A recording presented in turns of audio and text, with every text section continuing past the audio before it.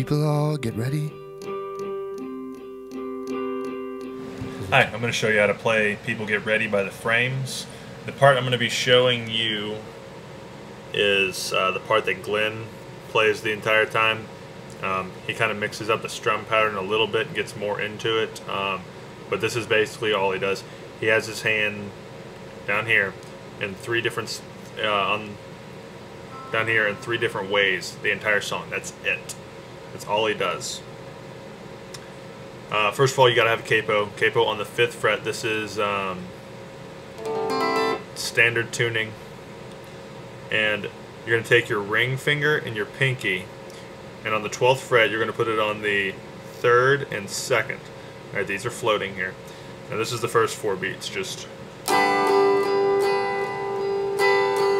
those are the first 4 beats. 1 and 2 and 3 and 4 and then for the next one, leave the middle finger might look like it's on, but it's not.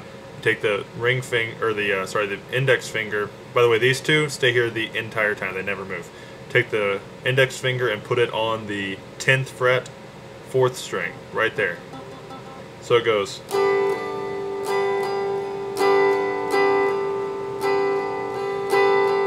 Okay, and then you're going to take the middle finger. You're going to raise the index, and you're going to take the middle finger and put it up here on the 12th fret, 5th string. Okay, so it's gonna sound like that, and then you go right back to how you were before that with the index finger. So the whole song pretty much is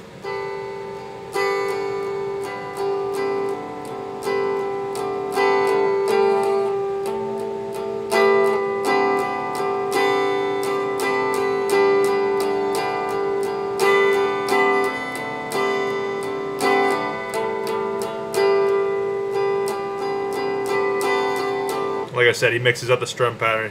He gets crazy in it, like.